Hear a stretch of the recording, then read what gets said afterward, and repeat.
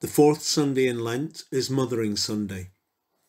We place a crown of thorns and a purple robe on the cross, symbols that declare that the love of Christ reaches round the globe. It is for all. St. John's Gospel, chapter 3, verses 16 and 17. For God so loved the world that he gave his only Son, that whoever believes in him should not perish, but have eternal life. For God did not send his Son into the world to condemn the world, but that the world might be saved.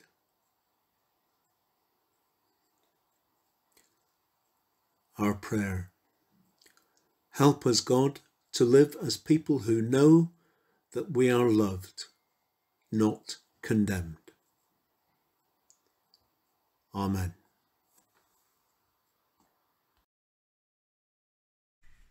Hello and welcome to the Nidd Valley Circuit service for Sunday the 14th of March. Today is the fourth Sunday in Lent. It's also, of course, Mothering Sunday.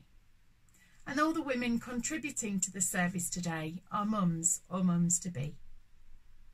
I'd like to wish a happy Mother's Day to those who are mums or like mums. Let's pray. Almighty God, we're here to worship you, to bring you praise and to seek refreshment and renewal through the reading of your word, through prayer and singing. We listen for your encouraging word to reach us once again. Lord Jesus Christ, our Saviour, in this season of Lent, we think about your journey to the cross, your outpouring of selfless love for us there. We sing your praises and listen carefully for your beckoning call to follow you in your resurrection life. Holy Spirit, in this moment, may we become more aware of your presence with us, guiding our thoughts, listening to our hopes and the prayers from deep within our hearts. Amazing, ever-loving, three-in-one God, as your love pours into our hearts, our sin is pushed out, leaving us able to begin again anew. For your never-ending, saving grace, we thank you and praise you. Amen.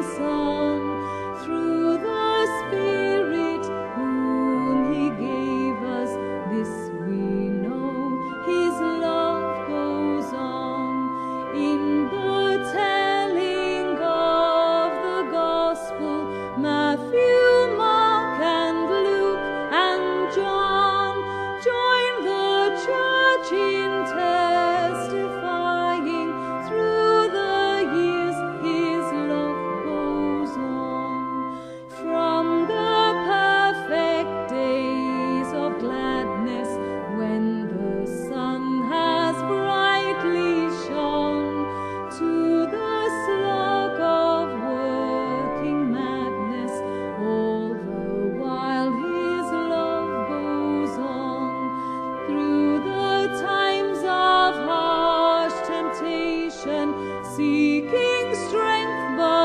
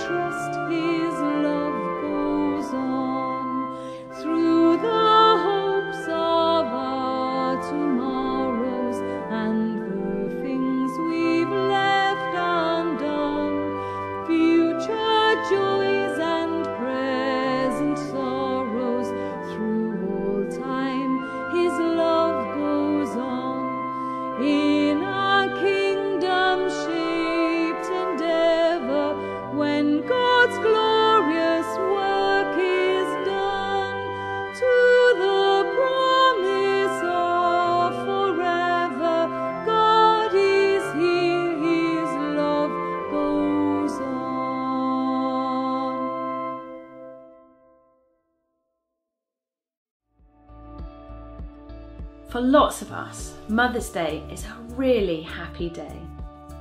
A day to celebrate our mums and say a big thank you for all they do. For their love, hard work, wisdom and comfort. For walking with us through the highs and the lows. For being there through the tears. And big steps and struggles and sorrows and joys and laughter.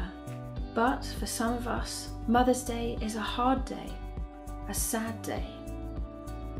Some of us had mums who didn't look after us well. Some of us are remembering mums who are no longer here and children we have lost. Some of us would love to be mums but can't. Our relationships might be complicated, strained or broken. But we can still be thankful for the many women in our lives who have nurtured, cared for and loved us. Women who have been mothers to us in lots of different ways. Who spend time with their nephews and nieces. Who hang out with teenagers at the youth group. Who pray for us each week and encourage us to keep going. Who teach us about the best parent, God, who adopts us into his family forever.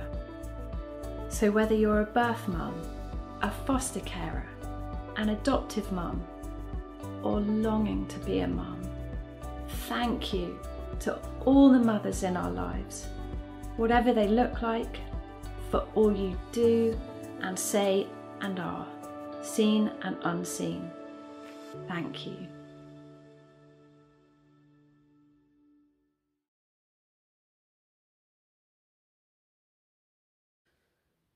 John chapter 2, verses 1 to 5. On the third day there was a marriage at Cana in Galilee, and the mother of Jesus was there. Jesus also was invited to the marriage with his disciples. When the wine gave out, the mother of Jesus said to him, "They have no wine." And Jesus said to her, "O woman, what have you to do with me? My hour has not yet come." His mother said to the servants, "Do whatever he tells you." This is the word of the Lord. Thanks be to God. It was Mothering Sunday last year when we had the advice from the government that our church buildings were to close, as were all non-essential shops. We could only go for a walk once a day in our local areas and we had to stay at home. Throughout the last year, we've had all sorts of advice from the government about what we can and cannot do, not only for our safety, but also for the NHS and other people. We are now in our third lockdown and gradually we are coming out of a very dark tunnel, and yet through it all, we have been able to find new ways of being church, to share the love of Christ in all sorts of different ways. In your own personal life, I wonder what advice you were given as we were growing up. My grandma always said to us, "Take your coat off, you won't feel the benefit." Or my mum asking me, "Have you done your homework?" And the most famous that most parents say, and I say this to my two, "Have you tidied your room?" And who can forget the safety campaigns of the 70s and 80s with the Green Cross Code Man and the cat Charlie who told us not to speak to strangers. Throughout our lives, we were given all sorts of advice for different reasons: safety, health, love and respect. In our passage today, we heard Mary say to the servants, "Do whatever he tells you," and that is the focus for this morning. Cana of Galilee was a village quite near to Nazareth. Jesus was probably invited to this wedding because his mother was known to the family. Wedding festivities lasted far more than one day, and the wedding ceremony itself took place late in the evening after a feast.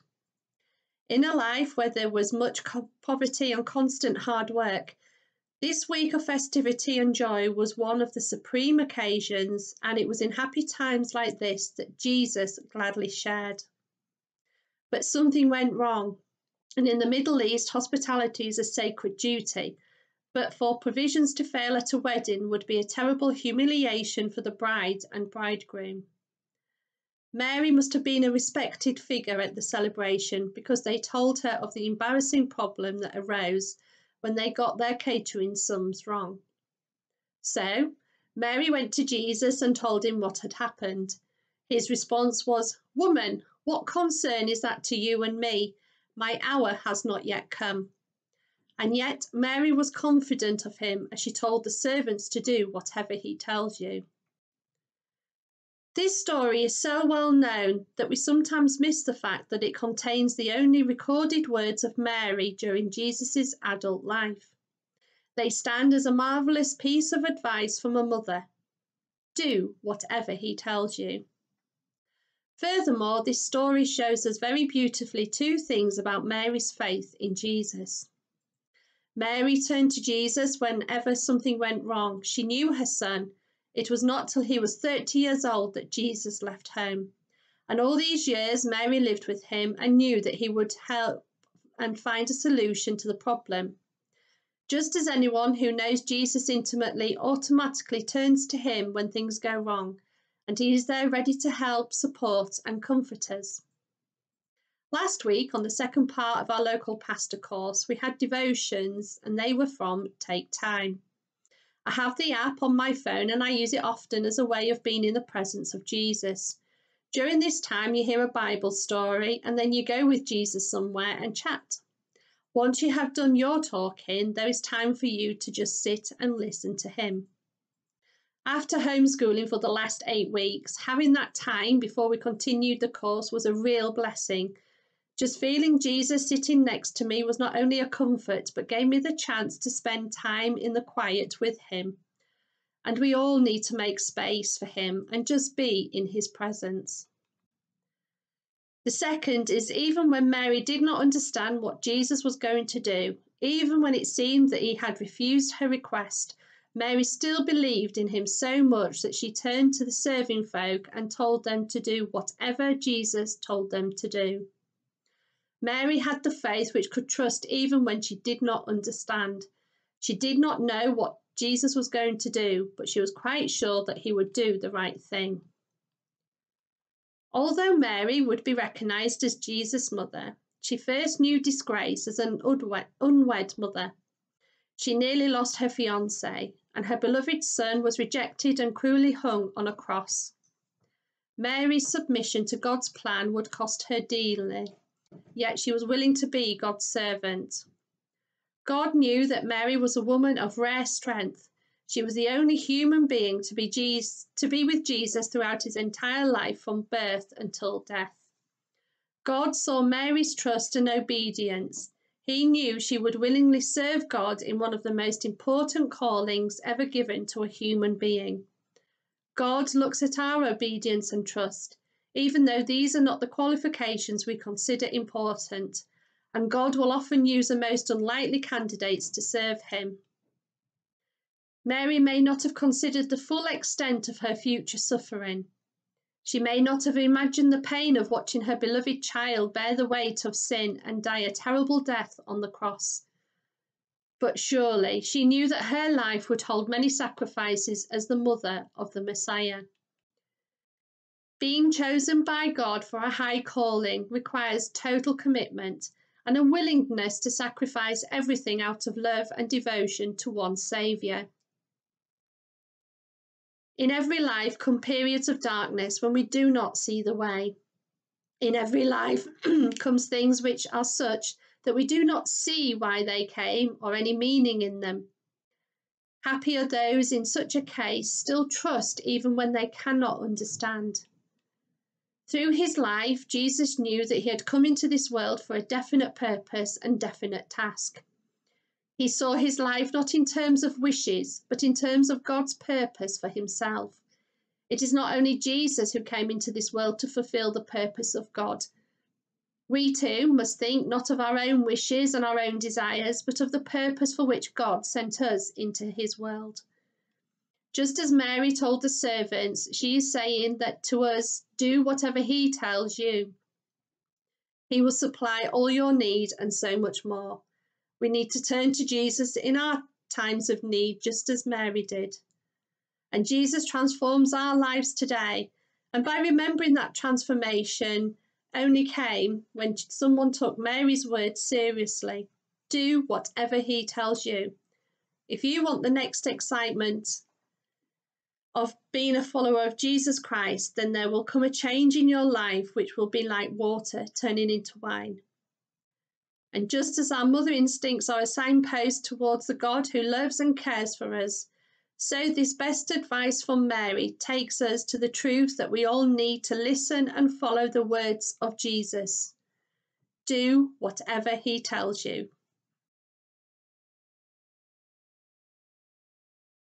Holy God, Father, Son, and Holy Spirit, you are at the centre of everything we do and everything we are, and we bring our prayers to you now.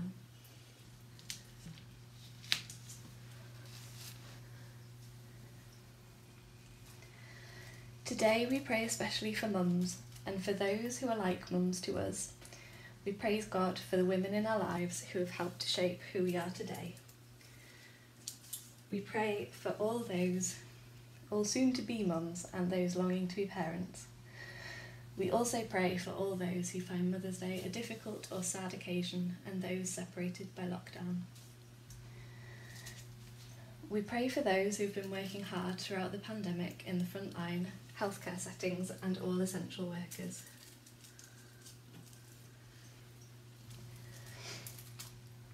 We pray for those who are shielding, self-isolating, or lonely.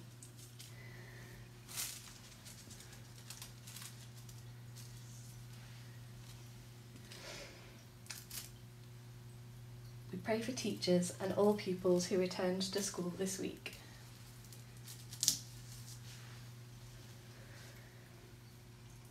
We pray for situations that we've seen in the news this week, for the situations that have been given lots of attention and those that should have been given more attention.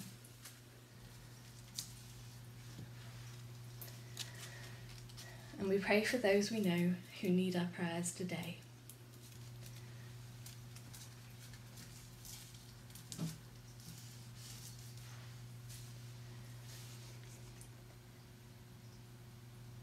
We offer our prayers to God in the name of Jesus Christ, our Lord. Amen. And as we come to the end of our Mother's Day service, I want to give thanks for all those fearless and feisty women who help me to be the best mother that I can be. The Bible's full of images of women working together in that image of it takes a village to raise a child. From Moses, whose birth was attended by midwives, who was saved by his mother and his sister, and then brought up by a princess to bring fear into the heart of Pharaoh. Women working together. I'm grateful for the women in my life, those with children of their own and those without. And we finish with one of my favourite hymns, a hymn by one of my favourite mothers in the Bible, Mary, who, having discovered that she was pregnant, goes to seek the wisdom of her cousin Elizabeth, a woman without children of her own, but of great years and wisdom. And when she arrives, she discovers that they're going to have babies who are going to be cousins close in age, and she rejoices at what God has done, and I rejoice at what God has done. As we sing together our final hymn, Tell Out My Soul, the Wonders of the Lord.